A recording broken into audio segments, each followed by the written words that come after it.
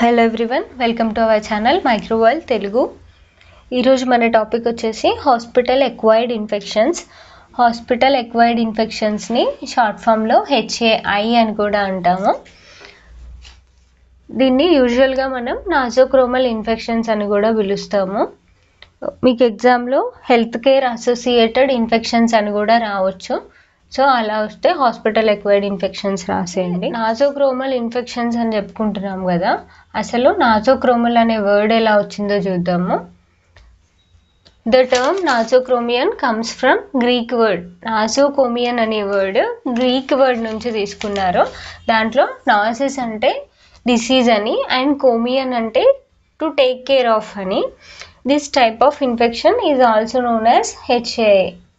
ఈ నాసోక్రోమల్ ఇన్ఫెక్షన్ని hospital acquired infection అని కూడా పిలుస్తామని దీని అర్థం. నెక్స్ట్ వచ్చేసి this infection which are not present at the time of admission in the hospital and develop 48 to 72 hours after admission. అంటే ఏంటి అని అంటే, ఎవరైతే పేషెంట్ హాస్పిటల్లో అడ్మిట్ అవుతున్నారో ఆ పేషెంట్కి ముందు ఏవైతే డిసీజులు లేవో అవి హాస్పిటల్లో అడ్మిట్ అయిన 48 to 72 hours ఆ ఇన్ఫెక్షన్ కనుక డెవలప్ అయితే దాన్ని హాస్పిటల్ అసోసియేటెడ్ ఇన్ఫెక్షన్ అని అంటాము. అడ్మిషన్ టైంలోనే కాకుండా ఆఫ్టర్ డిశ్చార్జ్ కూడా బిఫోర్ 30 days వరకు ఏదైనా ఇన్ఫెక్షన్ కనుక వస్తే పేషెంట్కి దాన్ని కూడా హాస్పిటల్ ఇన్ఫెక్షన్ కిందకి కన్సిడర్ చేస్తాము. నెక్స్ట్ వచ్చేసి హాస్పిటల్ ఎక్వైర్డ్ ఇన్ఫెక్షన్స్లో మనం చదువుకునే ఫస్ట్ ఇన్ఫెక్షన్ ఏంటి అని అంటే రెస్పిరేటరీ ఇన్ఫెక్షన్. దాంట్లో మనం చూసేది హాస్పిటల్ ఎక్వైర్డ్ న్యూమోనియా. ఈ కండిషన్ అనేది ఎట్లా కాజ్ అవుతుంది అని అంటే, పేషెంట్ మోర్ దెన్ 48 hours కనుక హాస్పిటల్లో అడ్మిట్ అయి ఉన్నట్లయితే ఆ పేషెంట్కి న్యూమోనియా అనేది కాజ్ అయ్యే ఛాన్సెస్ అనేవి ఉంటాయి. ఈ న్యూమోనియా అనేది లోవర్ రెస్పిరేటరీ ట్రాక్ట్ని ఎఫెక్ట్ చేస్తుందన్నమాట. సో ఇది aspiration in unconscious patient and pulmonary ventilator are instrumentation. అంటే ఏంటి అంటే, అన్కాన్షియస్ పేషెంట్స్ ఎవరైతే ఉంటారో అండ్ వీళ్ళని ఏమంటాము అని అంటే అనెస్థటైజ్డ్ పేషెంట్స్ ఆర్ సర్జరీస్ అలాంటివైన పేషెంట్స్ ఎవరైతే ఉంటారో వాళ్ళకి వెంటిలేటర్ అనేది ప్రొవైడ్ చేస్తారు కదా. వెంటిలేటర్ అంటే ఏంటి అని అంటే, ఇది ఒక మెడికల్ డివైస్ అనమాట to replace the breathing of a పర్సన్కి బ్రీతింగ్ అనేది ప్రొవైడ్ చేసే ఎక్విప్మెంట్ అనమాట వెంటిలేటర్ అంటే. సో దాని నుంచి బ్రీతింగ్ అనేది కంటిన్యూస్గా పేషెంట్ తీసుకోవడం వల్ల ఈ hospital acquired pneumonia, ventilator associated pneumonia అనేది ఈ రెండు కండిషన్స్ కాజ్ అవుతాయి. ఈ వెంటిలేటర్ అసోసియేటెడ్ న్యూమోనియాలో వచ్చేసి మనం మెయిన్గా 3 organisms చూస్తాము. అసింటోబ్యాక్టర్ అండ్ క్లెబ్షియల్లా స్పీసీస్ అండ్ సూడోమోనాస్, ఈ 3. అండ్ హాస్పిటల్ ఎక్వైర్డ్ న్యూమోనియాలో వచ్చేసి staff aureus and క్లెబ్షియల్లా, Pseudomonas, Proteus, సిరేషియా and Haemophilus influenza and Legionella. ఇవి మనకి మెయిన్గా రెస్పిరేటరీ ఇన్ఫెక్షన్స్లో ఈ ఆర్గానిజమ్స్ని ఐసోలేట్ చేస్తాము. నెక్స్ట్ వచ్చేసి యూరినరీ ట్రాక్ ఇన్ఫెక్షన్. దీన్ని catheter associated urinary tract infection అని కూడా అంటాము. ఈ పేషెంట్స్కి, హాస్పిటలైజ్డ్ పేషెంట్స్ ఎవరైతే ఉంటారో వాళ్ళకి ఈ యూటీఐ అనేది ఎందుకు కాజ్ అవుతుంది అంటే, క్యాథెటర్స్, ఇన్స్ట్రుమెంటేషన్ అనేది యూజ్ చేయడం వల్ల UTI associated with catheterisation are instrumentation of యూరేథ్రా, bladder and kidneys. ఎవరైతే పేషెంట్ హాస్పిటలైజ్డ్ ఉన్నారో సో వాళ్ళకి సర్జరీస్ అలాంటి ప్రొసీజర్స్ చేసే టైంలో క్యాథెటర్స్ అనేవి యూజ్ చేస్తారు ఆర్ ఇన్స్ట్రుమెంటేషన్. ఇట్లాంటి టైంలో ఏంటి అంటే, క్యాథెటర్స్ ఇన్సర్ట్ చేసే టైంలో మైక్రో ఆర్గానిజమ్స్ అనేవి స్ప్రెడ్ అయ్యే ఛాన్సెస్ ఉంటాయి. దీంట్లో ఏంటి అంటే ఇంకొక పాయింట్, మేల్స్లో కన్నా ఫీమేల్స్లో యూరినరీ ఇన్ఫెక్షన్స్ ఎక్కువ వస్తాయి. ఎందుకు అని అంటే, కంపేర్డ్ టు మేల్స్ ఫీమేల్ యూరేథ్రా అనేది షార్ట్ ఉంటుంది లెంత్, అందుకే ఫీమేల్స్కి యూరిన్ ఇన్ఫెక్షన్స్ ఎక్కువగా వస్తాయి. అండ్ పర్సనల్ హైజీన్ అనేది మెయింటైన్ చేయకపోవడం అండ్ హాస్పిటల్స్లో వచ్చే వరకు ఒకరు యూజ్ చేసిన టాయిలెట్స్ ఇంకొకరు యూజ్ చేయడం వల్ల ఈ యూటీఐలు ఫ్రీక్వెంట్గా కాజ్ అవుతాయి. ఈ యూరిన్ ఇన్ఫెక్షన్స్లో మనకి కాజ్ అయ్యే ఆర్గానిజమ్స్ ఏంటి అంటే E. coli, క్లెబ్షియల్లా, Proteus and Pseudomonas, Candida ఆల్బికాన్స్ and ఎంటెరోకోకై. ఈ యూరినరీ ట్రాక్ ఇన్ఫెక్షన్స్ గురించి మన ఛానల్లో కంప్లీట్ వీడియో ఉంది, ఎవరైనా చూడాలనుకుంటే చూడొచ్చు. థర్డ్ వన్ వచ్చేసి post operative infections, wound and skin sepsis అని కూడా అంటాము. దీంట్లో ఏంటి అంటే most infections manifest with in a week off surgery. అంటే చాలా ఇన్ఫెక్షన్స్ అనేవి సర్జరీ అనే తర్వాత విత్ ఇన్ వీక్ లోపల సిమ్టమ్స్ అనేవి ఐడెంటిఫై అవుతాయి. సో అలా కనుక అయితే వాటిని హాస్పిటల్ ఎక్వైర్డ్ ఇన్ఫెక్షన్స్ కిందకి కన్సిడర్ చేస్తారు. సో దీంట్లో వచ్చేసి మనకి ఆర్గానిజమ్స్ ఏంటి అంటే Pseudomonas ఏరోజినోజా, Proteus, ఎంటెరోకోకే and staff aureus and cons అంటే కోయాగులేజ్ నెగిటివ్ స్టాఫ్. అండ్ ఒకవేళ పేషెంట్స్కి బర్న్స్ అలాంటివి కనుక అయితే సూడోమోనాస్ ఏరోజినోజా, స్టాఫ్ ఆరియోస్తో పాటు ఎసింటోబాక్టర్ అండ్ స్ట్రెప్ట్ పయోజన్స్ అనేవి ఇన్ఫెక్షన్ని కాజ్ చేస్తాయి. దీంట్లో కొన్ని కైండ్ ఆఫ్ ఇన్ఫెక్షన్స్ ఏంటి అంటే ఫర్ ఎగ్జాంపుల్ స్ట్రెప్ పయోజన్స్ ఉంది కదా, ఇట్లా ఈ స్ట్రెప్ పయోజన్స్ కనుక ఆర్గానిజం ఇన్ఫెక్షన్ని కాజ్ చేస్తే ఇది 2 to 3 days లోపు దీని సిమ్టమ్స్ అనేవి ఐడెంటిఫై అవుతాయి. ఒకవేళ స్టాఫ్ ఆరియస్ అయ్యేది ఉంటే 4 to 5 daysలో ఈ సిమ్టమ్స్ అనేవి అవుతాయి అన్నమాట పేషెంట్స్కి. ఫర్ ఎగ్జాంపుల్ సూడోమోనాస్ కానీ ప్రోటియస్ కానీ ఇట్లాంటి ఆర్గానిజమ్స్ కనుక ఇన్ఫెక్షన్ని కాజ్ చేసి ఉంటే 6 to 7 daysలో దీని ఇన్ఫెక్షన్ అనేది అపియర్ అవుతుంది. నెక్స్ట్ వచ్చేసి ఫుడ్ పాయిజన్ అండ్ డయేరియా. ఈ ఫుడ్ పాయిజన్ అనేది ఎట్లా కాజ్ అవుతుంది అంటే contamination of food and water. ఇవి ఏమి కంటామినేట్ చేస్తాయి ఆర్గానిజమ్స్ అంటే salmonella and Shigella and staff aureus and E. coli. ఈ ఆర్గానిజమ్స్ ఫుడ్ పాయిజన్ని కాజ్ చేస్తాయి.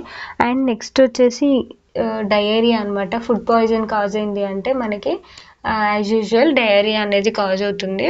సో నెక్స్ట్ ఇంకొక డయేరియా కూడా ఉంది, యాంటీబయాటిక్ అసోసియేటెడ్ డయేరియా.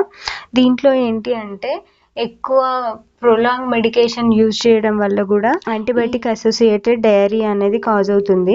దీంట్లో ఏంటి అంటే యాంటీబయాటిక్స్ ఫ్లూరోక్వినలోన్స్ కానీ సఫలోస్పోరిన్స్, పెన్సిలిన్స్, క్లిండామైసిన్ ఇట్లాంటి యాంటీబయాటిక్స్ అనేవి ఎక్కువ డేస్ అనేది ప్రొలాంగ్ టైం అనేది పేషెంట్కి ఇస్తే సో ఇట్లాంటి కండిషన్లో ఏంటి అని అంటే ఈ టిష్యూ డ్యామేజ్ అనేది జరిగి డయేరియా కాజ్ అవుతుంది ఆ కండిషన్లో కూడా. నెక్స్ట్ వచ్చేసి బ్యాక్టీరియేమియా అండ్ సెప్టిసేమియా.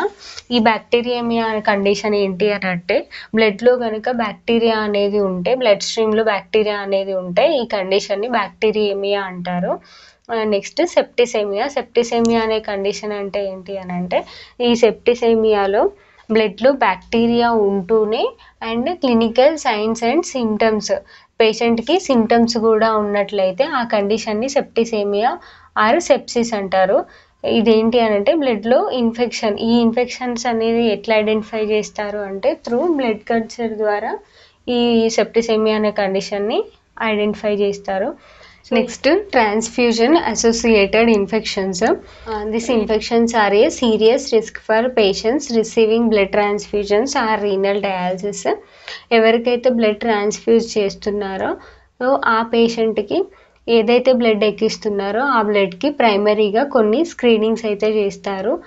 ఇఫ్ ఇన్ కేస్ ఏదైనా మిస్ మ్యాచ్ అనేది జరిగింది అంటే అప్పుడు కొన్ని ఇన్ఫెక్షన్స్ వచ్చే అవకాశం ఉంటుంది. సో అవేంటి అని అంటే హెచ్ఐవి కానీ, హెపటైటిస్ బి, సర్ఫేస్ యాంటీజెన్ కానీ, హెచ్సివి కానీ అండ్ సిఫిలిస్ కానీ ఇట్లాంటివి వచ్చే అవకాశం ఉంటుంది. అండ్ ఈ రీనల్ డయాలసిస్లో కూడా అంతే, డయాలసిస్ పేషెంట్స్కి ఆ ఇన్స్ట్రుమెంటేషన్స్ అనేవి యూజ్ చేస్తారు కదా, సో ఒకరికి యూజ్ చేసినవి ఇంకొకరికి యూజ్ చేయడం త్రూ ఈ హెచ్సివి, హెచ్బిఎస్ఏజీ అనేవి ఎక్కువగా వచ్చే అవకాశం ఉంటుంది ఈ పేషెంట్స్కి, ఈ డయాలసిస్ పేషెంట్స్కి పర్టికులర్గా. నెక్స్ట్ వచ్చేసి నీడిల్ స్టిక్ ఇంజురీస్. ఈ నీడిల్ స్టిక్ ఇంజురీస్లో ఏం చూస్తాము అని అంటే పేషెంట్స్కి బ్లడ్ అనేది తీసుకుంటున్నా కానీ లేదంటే ఇంజెక్షన్స్ ఇస్తున్నా కానీ అట్లాంటి టైంలో ఈ మెడికల్ స్టాఫ్ ఎవరైతే ఉంటున్నారో వాళ్ళకి యాక్సిడెంటల్గా ఏదైనా ఇంజురీస్ జరగడం, నీడిల్స్ అనేవి గుచ్చుకోవడం ఇట్లాంటివి జరుగుతాయి. అట్లాంటి వాటిని నీడిల్ స్టిక్ ఇంజురీస్ అంటారు. ఇవి కూడా ఇన్ఫెక్షన్స్ కిందికే వస్తాయి. సో నెక్స్ట్ వచ్చేసి source of hospital acquired infections. వేటి వల్ల ఇన్ఫెక్షన్స్ వస్తాయి మనకి అనేది దీంట్లో ఫస్ట్ చూసేది the hands of medical staff are important vehicle to spread infection. ఎవరైతే మెడికల్ స్టాఫ్ ఉంటారో వాళ్ళ హ్యాండ్స్ అనేవి ఈ ఆర్గానిజమ్స్ అనేవి వెహికల్ లాగా యూజ్ చేసుకొని ఈ స్ప్రెడింగ్ అనేది ఎక్కువ అవుతూ ఉంటుంది. అండ్ నెక్స్ట్ వచ్చేసి డ్రాప్లెట్స్ ఏంటి అని అంటే air is the major source to cause infections. ఎయిర్లో నుంచి ఈ డ్రాప్లెట్స్ అనేవి వెళ్ళి పేషెంట్ ఎవరైనా స్నీజ్ కాఫ్ ఇట్లాంటివి చేసినప్పుడు ఏంటంటే ఈ డ్రాప్లెట్స్ అనేవి ఎయిర్లోకి వెళ్ళిపోయి పేషెంట్ టు పేషెంట్ స్ప్రెడ్ అవుతూ ఉంటుంది. అండ్ బెడ్డింగ్, ఈ బెడ్స్ అనేవి ఒక పేషెంట్ యూస్ చేసిన బెడ్స్ ఇలాంటివి, ఈ డ్రెస్సింగ్స్ ఇలాంటివన్నీ డ్రెస్సింగ్స్ అయితే ఇన్సినరేట్ చేసేస్తారు. కానీ ఈ బెడ్స్ కానీ బెడ్షీట్స్, ఈ పిల్లో కవర్స్ ఇట్లాంటివన్నీ స్టెరిలైజ్ చేస్తారు. సో ఒకవేళ ఈ స్టెరిలైజేషన్ అనేది ప్రాపర్గా అవ్వలేదు అంటే ఈ బెడ్డింగ్ ఇలాంటి ఆర్గానిజమ్స్ అనేది స్ప్రెడింగ్ జరుగుతుంది. Next endoscope, bronchoscope and cystoscope, వీటి నుంచి కూడా ఒక పేషెంట్కి యూజ్ చేసి నెక్స్ట్ మళ్ళీ ఇంకో పేషెంట్కి యూజ్ చేయడం నుంచి ఒక పేషెంట్కి వచ్చిన ఇన్ఫెక్షన్స్ ఇంకో పేషెంట్కి వస్తాయి అన్నమాట. నెక్స్ట్ వచ్చేసి ఎక్సోజీనస్ స్ప్రెడ్, ఎండోజీనస్ స్ప్రెడ్. ఎక్సోజీనస్ అంటే ఏంటి అని అంటే ఎక్సోజీనస్లో ఆ పేషెంట్ ఎవరైతే అడ్మిట్ ఉన్నారో వాళ్ళ గురించి చూడ్డానికి అవుట్ సైడ్ నుంచి విజిటర్స్ వస్తారు కదా, సో వాళ్ళల్లో అసిమ్టమాటిక్ క్యారియర్స్ కూడా ఉంటారు. కొంతమందికి సిమ్టమ్స్ ఏవి లేకుండా డిసీజెస్ ఉంటాయి కదా, అలాంటి వాళ్ళని అసిమ్టమాటిక్ క్యారియర్స్ అంటారు. ఎవరైతే చూడ్డానికి విజిటర్స్ వస్తారో వాళ్ళ నుంచి ఇన్ఫెక్షన్స్ రావడం, పేషెంట్ నుంచి వాళ్ళకి ఇన్ఫెక్షన్స్ రావడం, ఇవన్నీ ఎక్సోజీనస్ స్ప్రెడ్లోకి వస్తాయి. అండ్ నెక్స్ట్ ఎండోజీనస్లోకి వస్తే ఈ ఎండోజీనస్లో ఏంటి అంటే పేషెంట్ యొక్క ఓన్ ఫ్లోరా ఏదైతే ఉందో ఆ ఓన్ ఫ్లోరా అనేది డిస్లోకేట్ అయ్యి పేషెంట్కి ఇన్ఫెక్షన్ని కాజ్ చేస్తుంది. దాన్ని ఎండోజీనస్ స్ప్రెడ్ అంటాము. నెక్స్ట్ ప్రివెన్షన్ అండ్ కంట్రోల్లోకి వచ్చే వరకు ఫస్ట్ వచ్చేసి isolation is a very important step. ఎందుకు అని అంటే కొంతమంది MRSA పేషెంట్స్ ఉంటారు. MRSA అంటే మెథిసిలిన్ రెసిస్టెంట్ స్టాఫిలోకోకస్ ఆరియస్, ఇట్లాంటి పేషెంట్స్ని ఐసోలేట్ చేస్తారు. ఇట్లాంటి పేషెంట్ని ప్రాపర్గా ఐసోలేట్ కనుక చేయకపోతే వేరే పేషెంట్కి స్ప్రెడ్ అవుతూ ఉంటుంది డిసీజ్ అనేది. నెక్స్ట్ ఎండిఆర్ అంటే మల్టీ డ్రగ్ రెసిస్టెంట్. ఎవరైతే పేషెంట్ ఎక్కువ రోజులు అడ్మిట్ ఉంటారో వాళ్ళకి ఎక్కువగా మల్టీ డ్రగ్ రెసిస్టెంట్ వచ్చే ఛాన్సెస్ ఉంటాయి. సో ఇట్లాంటి పేషెంట్స్ని ఐసోలేట్ చేసి పెట్టాలి. ఒకవేళ ఐసోలేట్ చేయకపోతే వేరే వాళ్ళకి స్ప్రెడ్ అవుతుంది. Next proper sterilisation.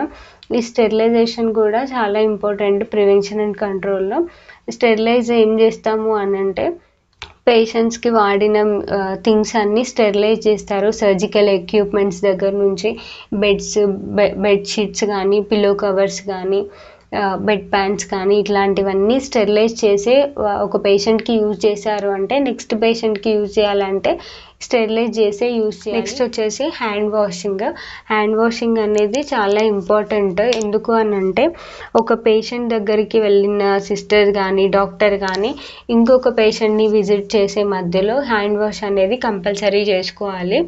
ఎందుకు అని అంటే ఈ పేషెంట్ దగ్గర ఉన్న ఫ్లోరా ఏదైతే ఉందో నెక్స్ట్ పేషెంట్కి జర్మినేట్ అవుతుంది కాబట్టి ఈ హ్యాండ్ వాషింగ్ అనేది చాలా ఇంపార్టెంట్. అండ్ గ్లవ్ కూడా మధ్యలో పేషెంట్ టు పేషెంట్ మారినప్పుడు గ్లవ్ కూడా చేంజ్ చేసుకోవాలి. అండ్ నెక్స్ట్ పీపీఈ కిట్ అంటే పర్సనల్ ప్రొటెక్టివ్ ఎక్విప్మెంట్.